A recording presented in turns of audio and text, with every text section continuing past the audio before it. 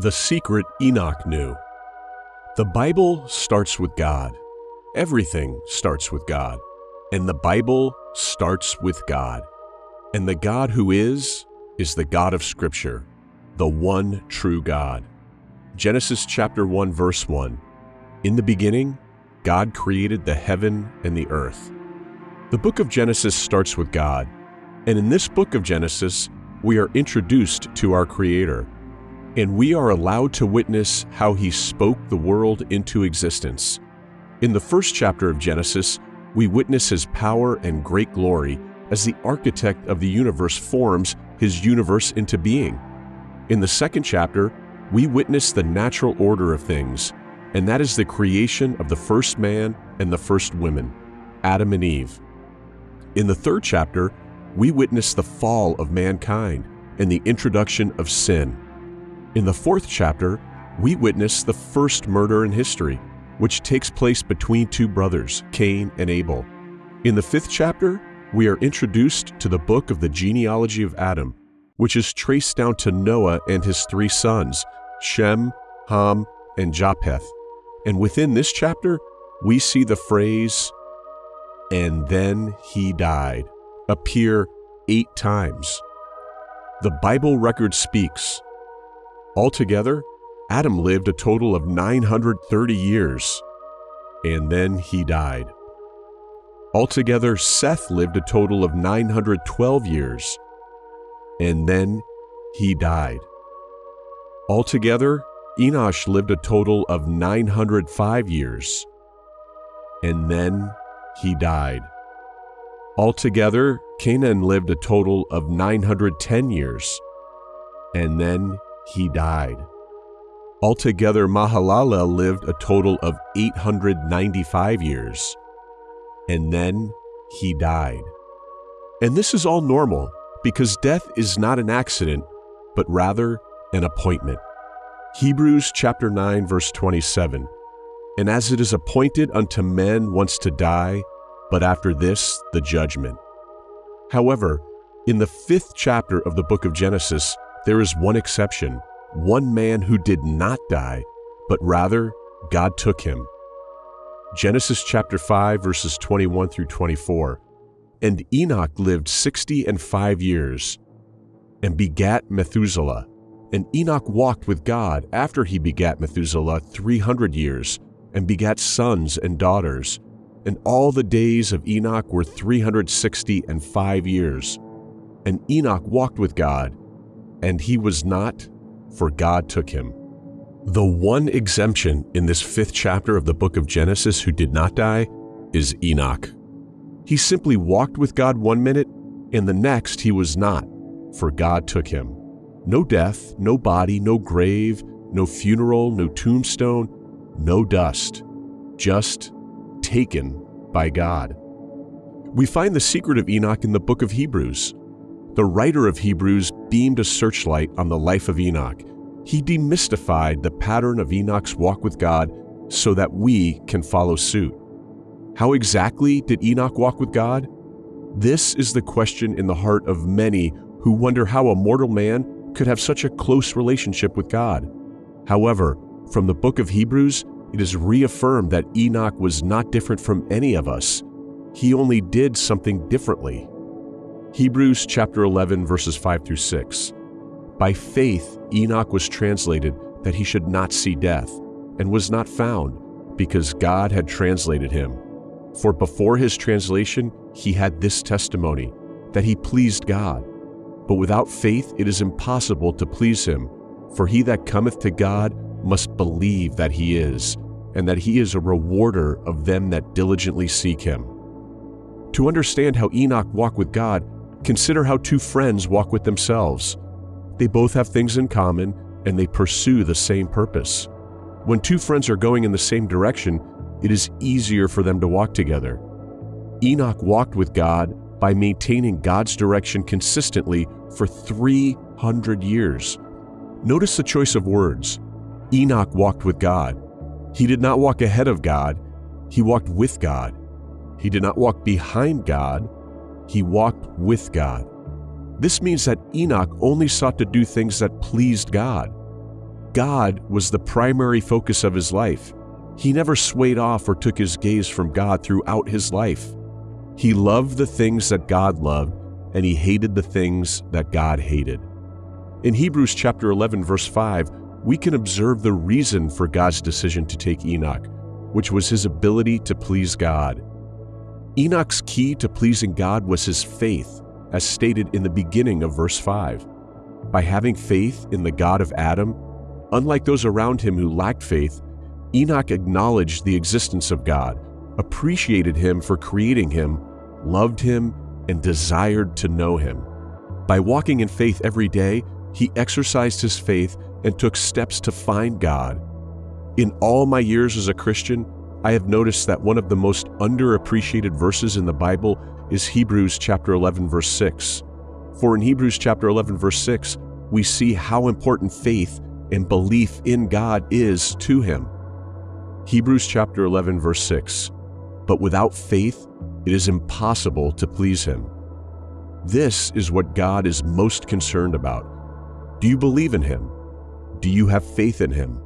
The Bible tells us that Abraham believed God, and it was counted unto him for righteousness. Notice that Abraham's righteousness did not come from performing good works or giving to the poor, but from belief in God. It was a righteousness obtained through faith. The Bible tells us it is impossible to please God without faith. This was the secret to the life of Enoch. He walked with God, and he never died, and he was taken because of his faith in God. Enoch had true Bible faith, and that pleased God. There is nothing more fulfilling in a person's life than to know that God is pleased with me. We were created to please him. Revelation chapter 4, verse 11. Thou art worthy, O Lord, to receive glory and honor and power, for thou hast created all things, and for thy pleasure they are and were created. You were created for God's pleasure, and the Bible tells us it is impossible to please God without faith. The reason why so many people are empty in this world and are lacking purpose, lacking hope, or any type of fulfillment is because they are not fulfilling the number one reason they were created, and that is to please God. The sinner doesn't need another psychiatrist. He doesn't need more introspection. He doesn't need to change a new leaf or whatever the world tells him. The sinner needs faith in God. We already have the information that he walked with God by faith. So it was not a physical side-by-side walk, but a faith walk. In other words, Enoch believed in the God he had never seen and chose to reverence and obey his laws in a perverse generation. Although many people around him did not regard or fear God, he believed in his heart that God is who he says he is, and that he rewards those who seek him diligently. So, what is it to have true Bible faith? The faith of Enoch is to trust in him for your salvation. It is to not fear death like the Apostle Paul, but to see death as the vehicle that transports you into the arms of the Lord. Philippians chapter 1, verse 21. For to me to live is Christ, and to die is gain. True Bible faith is knowing what will follow you on this earth and where you will spend all of eternity. Psalm chapter 23, verse 6. Surely goodness and mercy shall follow me all the days of my life, and I will dwell in the house of the Lord forever. True Bible faith is not allowing your heart to be troubled and believing in the Lord God Almighty and the Lord Jesus Christ. John chapter 14, verse 1. Let not your heart be troubled. Ye believe in God, believe also in me. True Bible faith is trusting in God regardless of your situation. True Bible faith in God is trusting God when He answers your prayers and even when He says no. True Bible faith is knowing all things work together for good to them that love God, to them who are the called according to His purpose. True Bible faith is not allowing the situation that you are in to turn you away from God. I am not moving forward. I thought I would be further along in life than this. I thought my life would be different by now. I thought I would be married by now. I thought God would have answered my prayer by now. I thought I would have a job or a business by now. I thought I would have finished school by now. I thought things would be better by now. I thought we would not be in this situation by now. True Bible faith excludes the situation you are in, because the situation you are in has no bearing on the fact that Jesus died on the cross for you, and if your faith and trust is in Him, you will spend all of eternity with Him. True Bible faith does not waver in whatever situation. Enoch walked with faith with God amongst a generation that was sinful and lawless. Enoch walked with God, and do you know what? You too can walk with God in this age of deception, in a sinful generation. You can walk with God.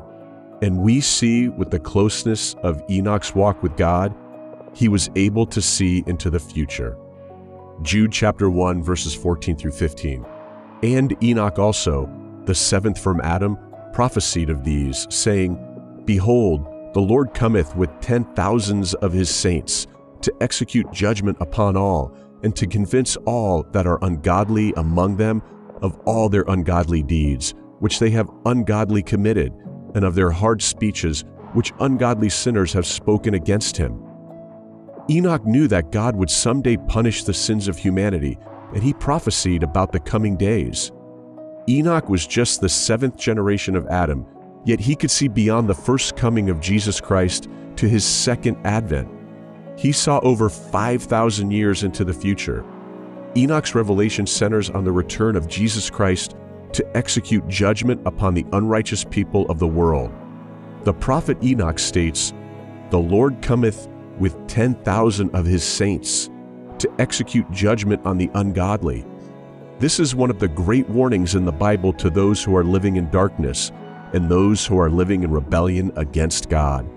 Enoch told us that judgment is coming upon the ungodly, and each and every ungodly person will have to give account of every ungodly word spoken and every ungodly deed committed against the Lord Jesus Christ.